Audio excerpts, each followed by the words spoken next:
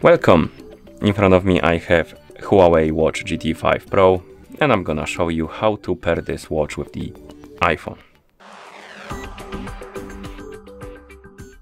First thing we need to do is to turn on our watch, and you can turn it on by pressing and holding the crown button.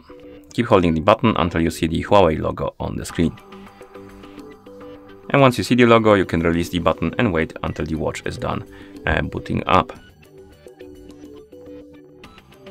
Once the watch is done booting up, you may see the list of languages on the screen. If you see it, scroll through this list, find the language you would like to use on your watch, and once you find it, tap on it to select it. And now we need to download and install the Huawei Health application on the iPhone we want to pair our watch with.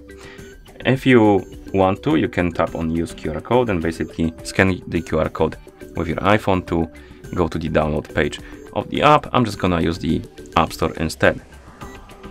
And to download the app, you will need to have the internet connection, and to pair the devices, you will need to have the Bluetooth enabled. Okay, so once you have the internet connection and Bluetooth, download the app. So I'm gonna open the App Store, tap on search, tap on the search bar and type in Huawei Health.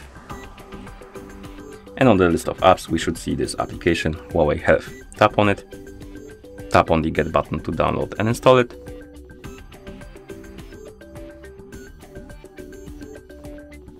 And once the application is done installing, you can tap on open button right here to open it. And after you open the application, you may need to select the service region. To do it, tap right here and scroll through the list, find the region you want to use. And once you find it, tap on it to select it. For example, United States. Then tap on next. Here tap on next, agree. Allow or deny the permission for the notifications. This is useful if you want to receive the notifications from your iPhone on your watch. If you don't care, you can deny it. If you want to use it, tap on allow. Then you will see the health kit, and here we need to tap on let's go.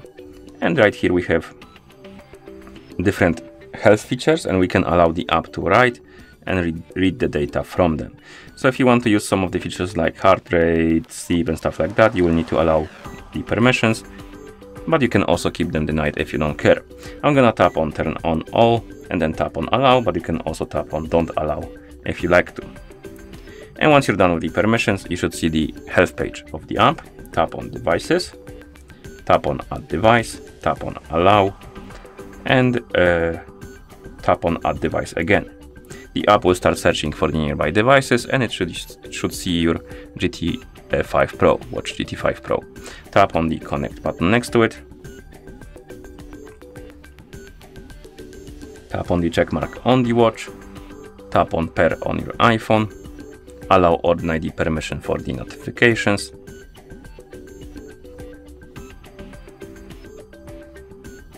Here check the box and tap next. And right here we can allow the permissions for contacts, location and something else, I believe.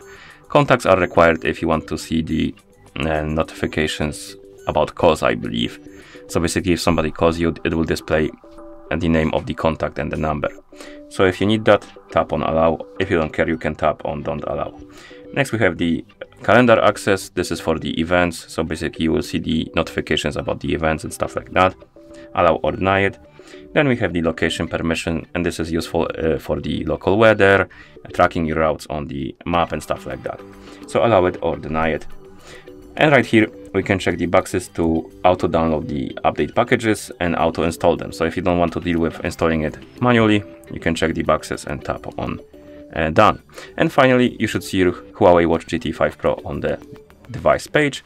And if you wake up the screen on your watch, you should be able to use it, which means that the devices are paired together. And that's how you pair this watch with the iPhone.